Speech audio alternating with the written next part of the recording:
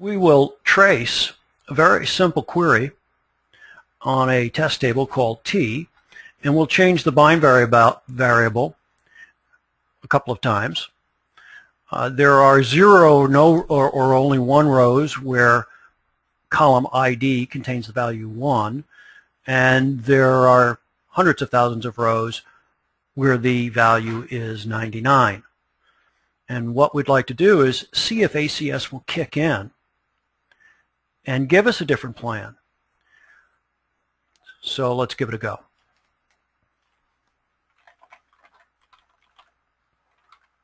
Oops.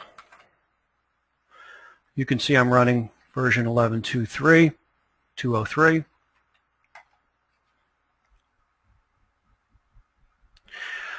And we've just run our script, and we have 0 rows where the value is 1, and I misspoke, not hundreds of thousands, but 144,000 rows where the value is 99. We ran that query again, then I changed it back to 1 and ran it again. Now, right, Dave. Now, to interject at this point, one would please. hope that the bind variable peaking means that it will have expanded :n to 1 at that very first execution. Absolutely correct. So let's take a look. Now, I had already gone through the process of going and getting the trace file and tracing it. And let's just take a quick look at what happened here. So in my first query, it used the index on the column ID. And by the way, I used tkprof with the explain feature just to sort of show you how that can be a little bit dangerous and misleading at times. But here's how it looked the first time, and I did get a hard parse you can see here. And we did use the index. There were very little rows, in this case 0 rows, and so we know that peaking did occur and the index was used. The explain plan, in fact, is correct. So explain equals is a dubious option, but it worked out this time. In the second execution of the query, we still have the same plan. The easy way to tell is to look at the plan hash value, 1789 and so forth, and it's the same value. So we know we have the same plan, but we also know that we changed the value to 99.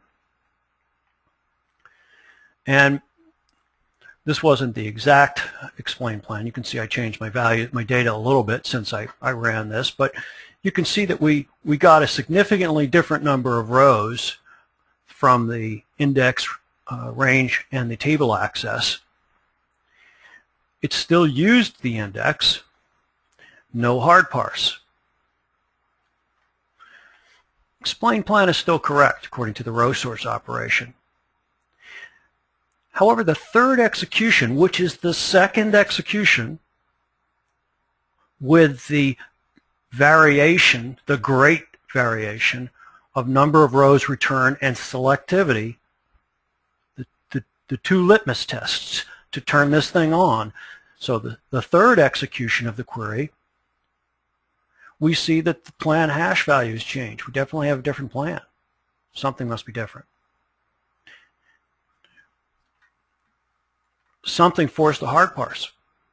What forced it was adaptive cursor sharing. So it reached out, the SQL engine reached out, gave some information back, put it in the cursor cache, and Oracle said, wait, the selectivity is very different, the number of rows returned is very different. This query had been marked for re-optimization. And sure enough, we can see that we have a new plan with a full table scan.